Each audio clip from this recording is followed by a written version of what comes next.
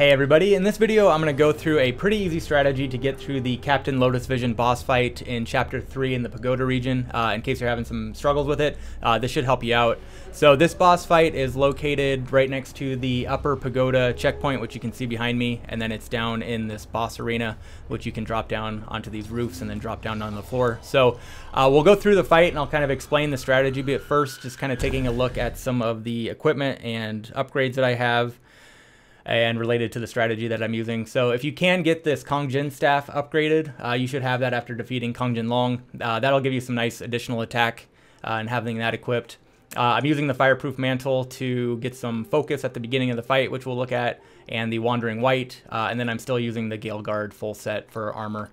And then also for my relics, I have the Opportune Watcher equipped, so this is going to increase focus while we're doing consecutive successful light attacks. It's going to help build up a lot of focus.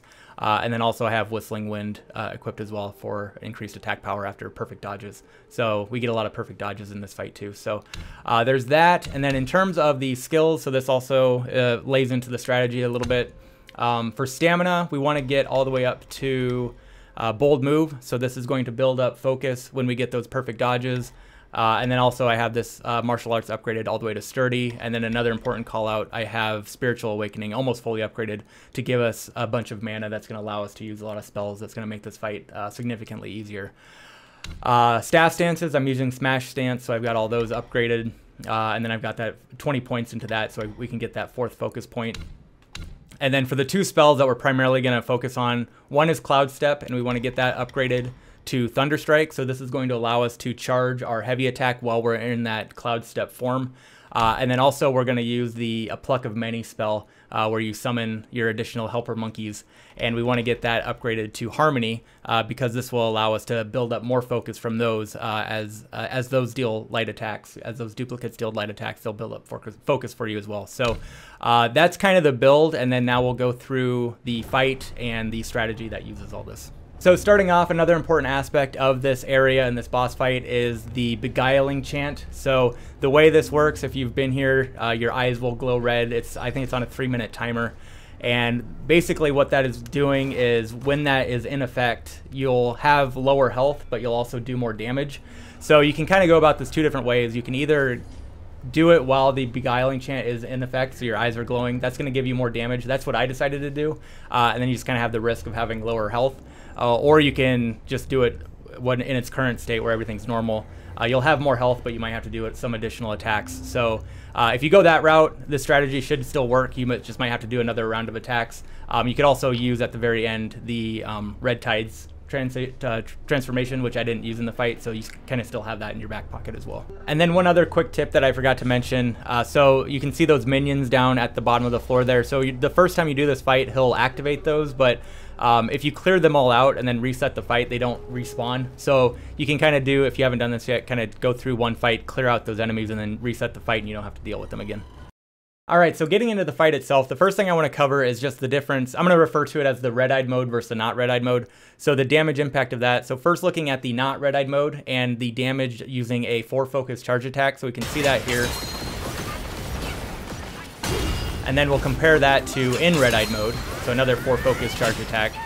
And then we'll bring up the damage of each. So you can see in red-eyed mode, you get that nice little damage buff there, which is the route that I chose to take. So again, if you want to go the non-red-eyed mode and have that additional health, the strategy should still work. You just might have to do a couple, maybe like one more round of attacks. Kicking things off, so you can see I've got my red eyes. I'm going to rest real quick just to get some health back, but that's going to start depleting because of the Beguiling chant. But first thing I do is I pop my Fireproof Mantle Vessel to passively build up some focus. That'll give us about 2 focus points as we progress through the battle here. So as we drop down, starting off, he's going to throw some projectiles at us, which is an opportunity once you get the timing to get a couple perfect dodges, which will build up more focus because of our upgrades.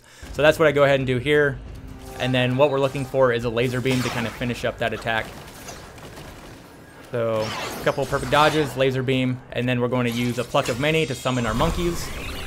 And this will get us a ton of focus here real quick, as you'll see. Dodge a couple additional attacks and then go in for a light attack combo. And you can see down at the bottom there, I'm already at 4 focus. So that's going to be enough to get him to move to his next spot, and we can go in and do that 4 focus charged attack. So we got that in. And from here, you can see pretty much already at over 50% health, and that's going to kick him into his next phase. So he'll then move back to the top of the arena, and I'm immediately going to activate Cloud Step. And because we have that upgraded, it's basically going to give us a safe way to charge up another 3 focused heavy attack. So as we restart the video here, he should be preoccupied with your monkeys if they're still around, or he'll look at your clone or whatever. So pretty safe just to kind of run around and get that charged, and then go in for that big 3 focus attack. You'll reveal yourself, so make sure you're dodging again as you get his attention.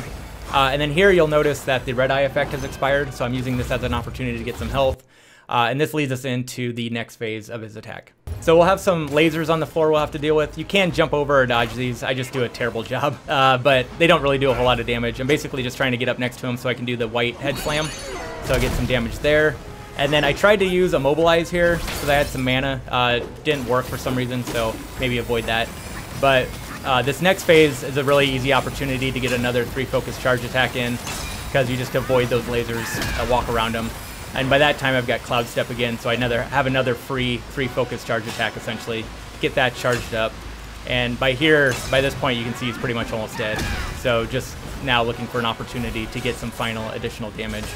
So again, if you didn't do this in the red-eyed mode, you might not have this much of his health gone, so you could fall back on that Red Tide's transformation, but I just go in with one more focus hit to defeat and complete the fight. So that was kind of the strategy that I found was pretty straightforward and easy. So if you're having some trouble with this fight, it can be a little bit tricky with all the stuff going on. This seemed to make things pretty easy. So hopefully this helps if you're struggling. Thanks for watching, and we will catch you in the next one. Bye.